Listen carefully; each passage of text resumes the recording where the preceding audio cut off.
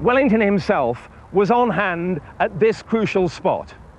His staff had already been killed and wounded around him, and Lord Uxbridge had advised him to take fewer risks. "I will," he said, "directly I see those fellows driven off." He gave the vital orders himself. "Stand up, guards! Make ready, fire!" At exactly this moment, the Prussian attack was also biting deep. And as the Imperial Guard fell back, the French army broke. Wellington stood up in his stirrups and waved his hat to signal a general advance. Napoleon's army was routed.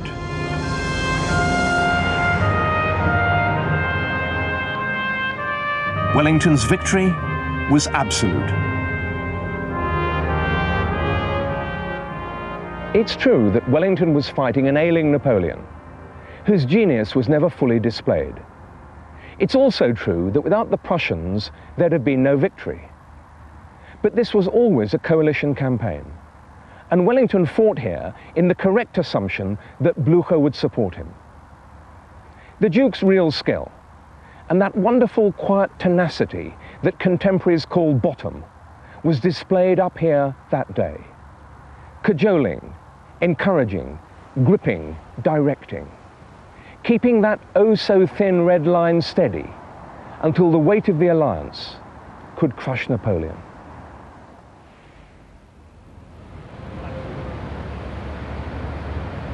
Waterloo was enshrined in British history.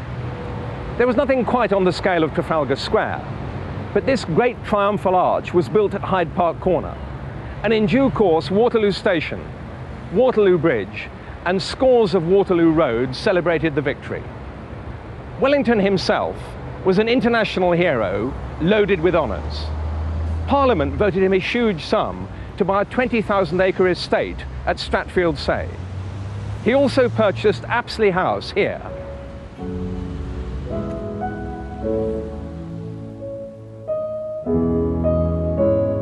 The gratitude of the relieved monarchs and leaders of Europe knew no bounds. Wellington gets loaded with gifts by all sorts of states and individuals, and you've got quite a lot of them here. We've got an enormous number here at Apsley House. He was showered with porcelain services, with silver gilt. The sovereigns across Europe were so relieved that Napoleon had been defeated. And this is one of a pair of modest little candlesticks.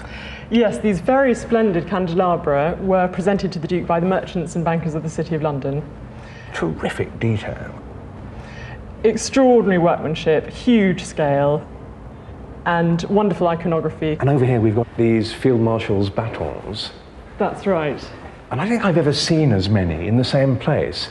The rank of Field Marshal is the highest military rank an individual can attain, and he's got so many batons.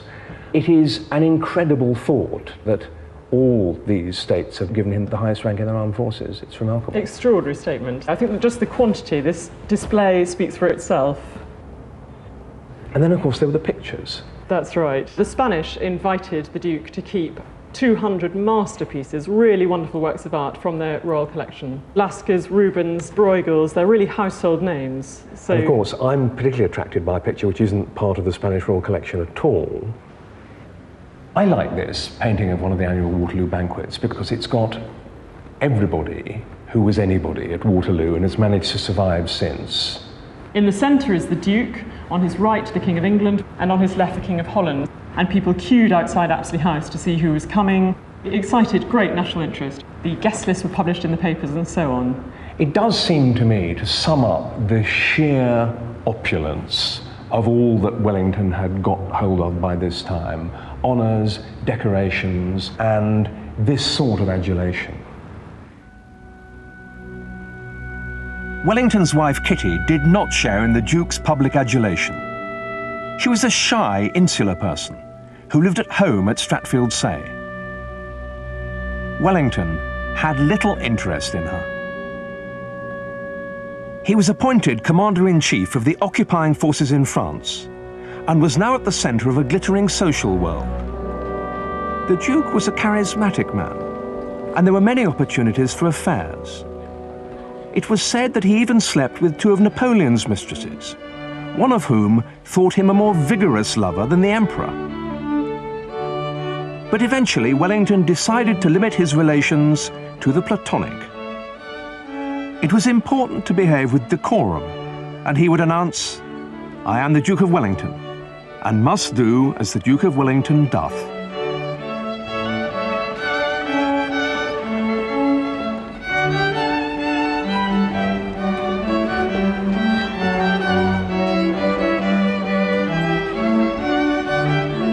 Wellington started to see himself as a statesman.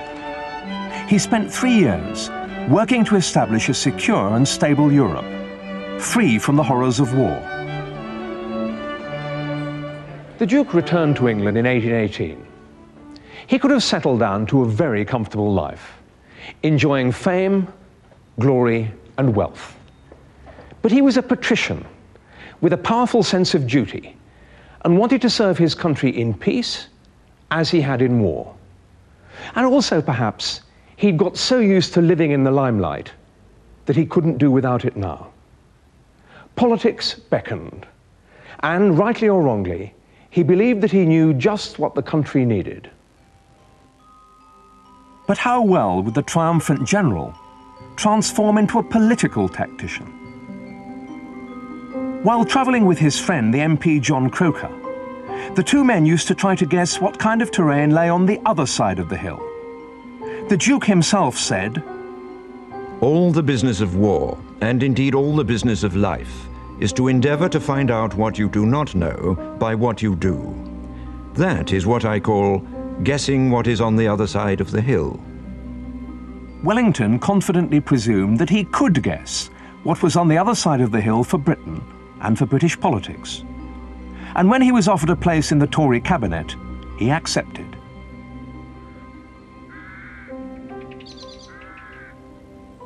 At his country estate at Stratfield Say, Wellington was able to consider his future political career. Living in the closed and comfortable world of the aristocracy, it must have been easy to be indifferent to the abject poverty not far from the gates of his mansion. But Britain was in the throes of an industrial revolution, and elegant sites like this were increasingly set against a backcloth of upheaval and inexorable change. In the new, squalid, smoke-belching cities like Manchester, a working day was often 18 hours, and half of all children were dying of illness or malnutrition before the age of 10. Discontent turned into agitation, and visions of the French Revolution loomed large.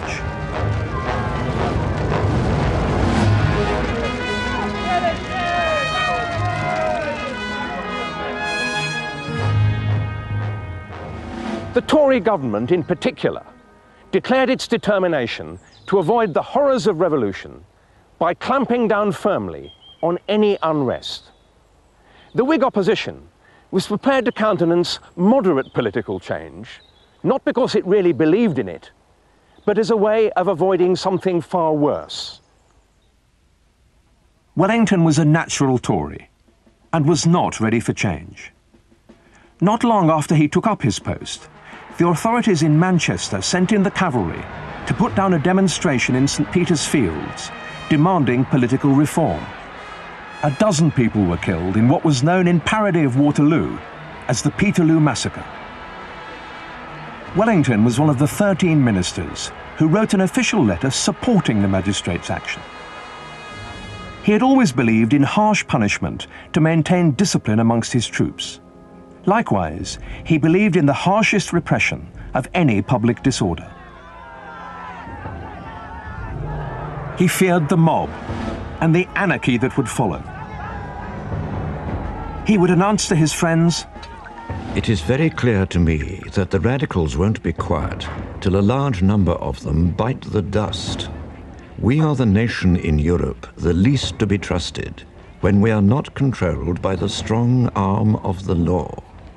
Give the people a strong, a just, and if possible, a good government, but above all, a strong one." Wellington's priority was to maintain stability. It was perfectly natural for Wellington, a general, to see politics as simply the defence of the realm in another guise.